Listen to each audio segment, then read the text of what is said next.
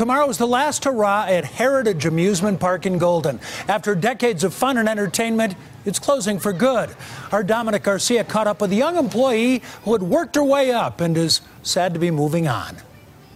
It's pretty surreal this place is closing. I mean, I grew up coming here. Now, today we spoke to one woman who has worked here for years, done just about every job there is, and for her and many others, they're not quite sure what they're going to do next. Yep. Yep, done it all.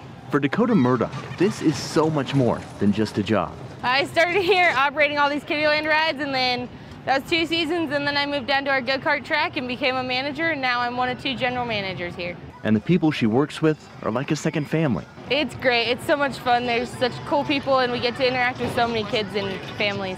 But for her and others, the mood has been different this week.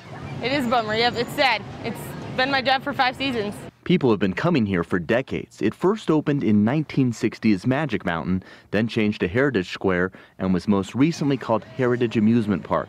Many people know it for its Victorian Village and Alpine Slide, which have both been closed. It is really a bummer. I'm sad to see it go. Nancy Strain had to get in one last visit before it closes and share that moment with her kids. It's totally nostalgic for me.